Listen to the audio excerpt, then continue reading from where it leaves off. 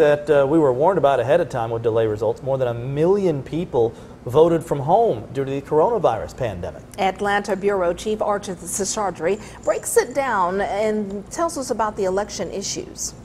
The blame game in Georgia is on. Yesterday was a debacle. It was an embarrassment.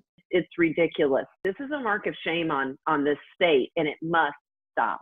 Voters say long lines, new machines, and a shortage of poll workers added to the confusion. We have to have what we call emergency ballots. Sometimes they're called provisional ballots, but they are legitimate, full-fledged, basically mail-in looking ballots at the polling places. The Secretary of State says county leaders should be better prepared. I got texts from people who were in line at 6:50 a.m.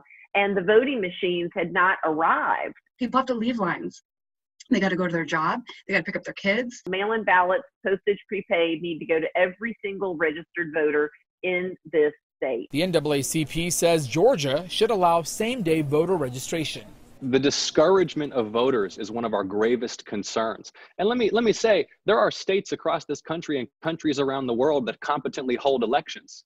This is the basic function of our democratic government. We should be the #1 state for African American voters to vote. With the history of the civil rights movement here and with this large percentage of African Americans and voters of color overall, way more than any other battleground state in the country. And so for our state to fail so abysmally in this basic function is a travesty. It's unforgivable.